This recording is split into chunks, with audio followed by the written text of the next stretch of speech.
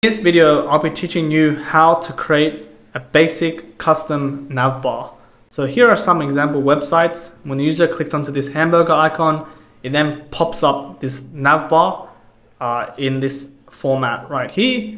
Another example website will be dereksue.com.au.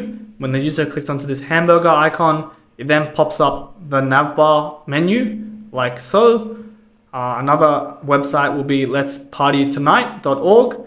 Perhaps this is more of a standard way of doing the navbar, is if we actually go into the tablet or mobile view, you'll notice that we have the hamburger icon, and when the user clicks on it, it plays this nice animation that goes from this hamburger to a cross, and on top of this, the navbar or the nav menu fades in from the left to the right or slides in. So that's another way of doing it. And then finally, in this example website, it's a bit bizarre. But when we click onto this navbar icon, you can see that it opens up this crazy animation interaction effect, and it has that navbar like this. So we won't be building this specific one, but at the end of this video, you should be able to understand exactly how to code this or how this functionality works. So let's go ahead and jump into Webflow. So the first things first is I just have a page with just random content. These content actually I've dragged in layouts. I dragged in the predetermined layouts made by Webflow just to show you that we do have a page. And typically nav bars can be done through the native element of navbar right here. So you can actually just add this into the project, and you can actually just call it a day. But the reason why I don't actually use the native navbar solution that Webflow offers is of two reasons. One is that you won't actually learn how a navbar works if you just use like a component that's already built for you. And two, it doesn't have that much flexibility. So to my knowledge, you can't actually create something like this using the basic navbar interaction. So I'm gonna go ahead and just delete this, and we're gonna build it from scratch. So let's go ahead and go to the body, and let's go ahead and add a div. And let's just add this div just below the body and give it a class of section. And then in this div of section, we're going to add another div block, call it container. And in this container, I just have a max width of 800 pixels, but you can put whatever you like. I'm going to go ahead and give this container a combo class of nav. And I'm also going to give this div block section of a combo class of nav as well. And then from here, in this container, I'm going to go ahead and just add a link block and give it a class of logo link block. And I'm going to add an image to that link block, and I'm going to go ahead and just add a dummy logo. So in this logo, I'm just going to add a class called logo, and I'm going to give it a height of 48 pixels. Maybe that's a bit too small, so maybe 64 pixels. And then with the container selected, I'm going to go ahead and change the width to 100%. And I'm actually going to change the max width in this case to 1200 pixels. And I'm going to go ahead and just put some padding, maybe 20 pixels all around. Again, you guys can feel free to customize your nav however you like. And then with the container, I'm now going to add another div block, and I'm going to give this a class of menu link. And here I'm just going to add some link text link. And I'm going to go ahead and give this a class of nav menu, or nav links. And I'm just going to change the font to like 16 pixels, maybe change the font itself to like this font here, to Hamo, and maybe I change the font size to a bold, or the font weight. And I'm going to go ahead and get rid of the text decoration of underline, and I'm going to go ahead and just change the color to like a black. So here we have these links, and these will be like about.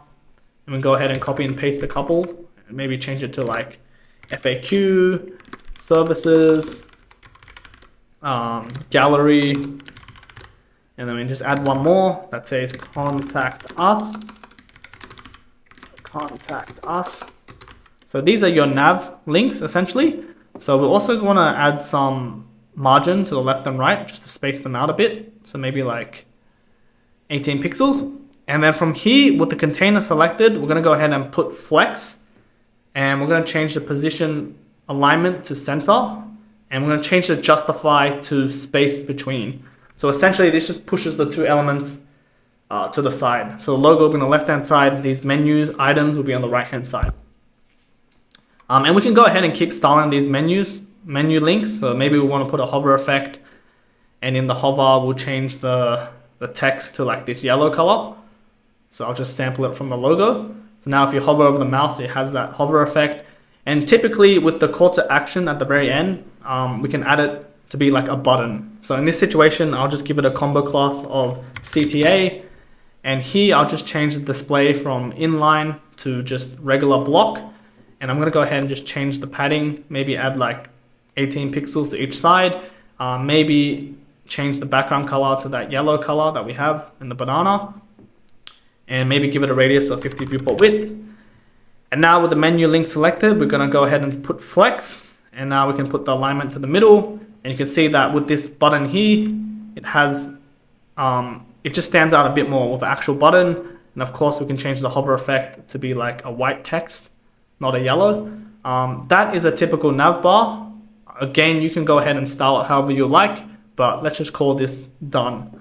So now if we go to the tablet view, we can see that this is okay. To be very honest, this logo is squished a bit. So what I can actually do is I can go and change this nav link to maybe like a size 14.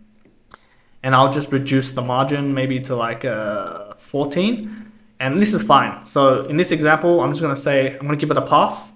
This navbar looking good in tablet, but mobile landscape, we can see that it's having some problems now. So no matter if we just reduce the font size or reduce the padding, it's still not going to fit all the content across the screen, especially on like the smallest breakpoint. So right here, 480 pixels, you can't even see the logo. So what I'm going to do here is I'm actually going to hit the menu link, and I'm going to change its position from static to fixed. And I'm going to change it so it's stretching out the full screen. And I'm also going to give it a background color of like maybe gray, like a light gray. And I'm also going to give it a Z index of like 2. So now it's appearing in front of everything. So Z index is essentially the higher the number, the more it will appear in front of everything.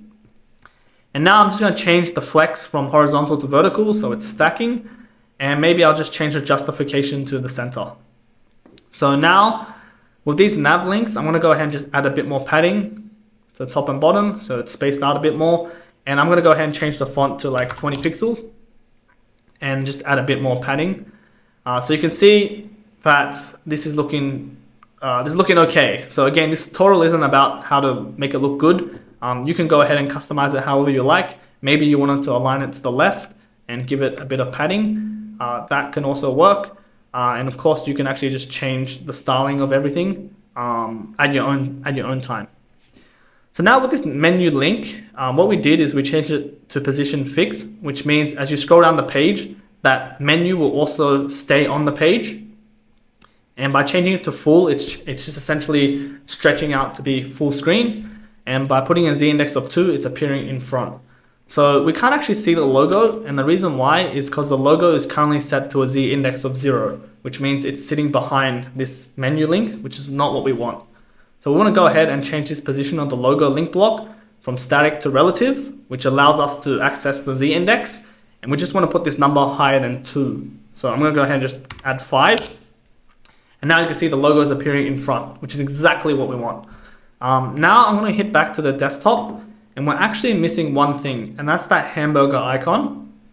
So what am I going to do is I'm going to go into this website called WebflowTutorial. I'll leave a link in the description, and I'm just going to go ahead and just select the navbar. So once you land on the website, you can actually click onto menu nav, and it will just show a bunch of these really nice Lottie animations. I'm going to go ahead and just select the random one, like this one here. And then from here, you'll be able to select the color you want. I'm going to select black. You can also add a custom color by logging into this website. Again, I'm not affiliated with LottieFlow, but I really do like FinSuite and what they do. So I definitely endorse it. And from here, I'm just going to hit download, and it will now download a Lottie file to your computer. And I'll explain what a Lottie file is in a sec. But now with this Lottie file, I'm going to go ahead and just drag it into the container. So I'm also going to give it a class of maybe hamburger-Lottie. And you can see that the Lottie is right here. It's a bit big and everything. But for now, I'm just going to go ahead and put this display to none. So I'm just going to hide it in desktop. I'm also going to hide it in tablet because we don't need it. But in the mobile landscape, I'm going to go ahead and put it from display none to display flex. And you can see with this blue box, it's currently taking, it's a bit big. So I'm going to go ahead and just change the height and the width to like 48 pixels. And again, you can see that we can't actually see the Lottie animation because it has a Z index of 0 by default. So I'm going to change the position to relative, and I'm going to put the Z index to 5. And now we can see the Lottie animation. So what a Lottie animation is, it's essentially an animation file or a video file that has a bunch of frames. And the thing about Lottie file is we can actually dictate when we want the animation to play. So let's go ahead and let's select this menu link, and where it says spacing, let's go ahead and put a margin of negative 100%. So you'll notice that by putting it negative 100%, we move that menu link to essentially sit on the left-hand side of the screen, which you can't actually see. So if I actually change this from negative 100% to maybe negative 50%, you can see that it's now taking half of the screen. So also what we want to do is we want to change this menu link to have a width of 100%. So now it's actually taking 100% of the screen, and let's give it a min height of 100 viewport height. So if I just get rid of that margin, what we actually did was we defined the width to be 100% of the viewport screen, and we also gave it a minimum height of 100 viewport height. So it's taking 100% of the screen. So now if we put the margin to negative 50%, we can actually see that the menu is actually taking 50% of the screen. So I can just slide this across. You can see right now it's on 0%. And now that we move it to negative 100, like so, it's actually sitting on the left-hand side of the screen. We can't see it because it's programmed exactly negative 100%. But that's essentially the premise.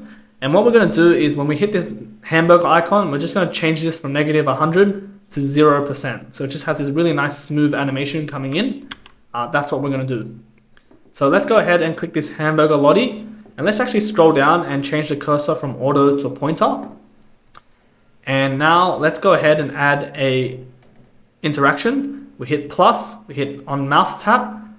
Let's go to start animation, hit plus, and we'll give it a class of OpenNav. And what we can do here is with the Lottie file still selected, we can click plus, we can hit Lottie, and right now with this Lottie, it's default set at 0% or 0 keyframe. And we can go ahead and actually drag this so it goes to that cross frame. So in this situation, it's about 36%, but you can go ahead and just drag it and you can see the animation is playing. So every percentage, it's playing a different frame. So we want to go from 0% to 36%, or roughly around there. And you can go ahead and change the duration and like the easing, but I'm just going to leave it how it is. And I'm going to go ahead and change this to class, so it affects the class and not just the specific element. And what I'm also going to do is I'm going to hit a Z, and I'm going to go ahead and click menu link, hit plus, hit move, and I'm going to move this horizontally in the x-axis to 100%. So essentially we're moving this from that negative 100 to 100%. And now I can actually click play, and you'll see that it's actually working. So it's all done. Again, we can change the duration, we can change the easing. I'm just going to leave it how it is, but feel free to definitely play around with it. And I'm going to hit save. And now I'm also going to hit a second click interaction. So this is when we click on it, it opens up the nav, but when we click on it again, it closes the nav. So the simplest way to do this is we can actually just duplicate what we just created, the open nav, and open it, and then we just rename it to close nav. And we can essentially just reverse everything. So we want the Lottie to play from 36%, which is the cross icon, back to 0%. So hit 0, and we want this menu link, which is currently sitting 100%, so you'll see it, to go all the way to negative 100. Or in this case, you can actually just put it to 0%. which is set to negative 100%. So as long as you actually understand how this works and the premise of what we're doing here, you should be able to really understand how to make any custom navbar, essentially. So now that's done, I'm just gonna hit save. Now we can actually test this out. So I can go into the preview icon, hit this button, you can see that the nav is just sliding in from left to right. And once you click on it, it then slides back and it has that nice animation. So again, you guys are strongly encouraged to just go in, change the design, fix it up however you like, and just play around with the speed settings. But essentially this is done. So now if you actually go to even the mobile, you can see that it's actually looking pretty good. Let's just say, for example, in this situation, let's go to the menu link and just change it from negative 100% to 0, just so we can see what's going on. And maybe right here, the padding's a bit too much. So maybe we can change the padding to like 26. Maybe you want to change the font size a bit smaller to 18. So you can play around with that. But once that's done, I'm going to go ahead and just change this back to negative 100%. Or I can just click onto this and hit reset, which will reset it back to the default, which is negative 100%.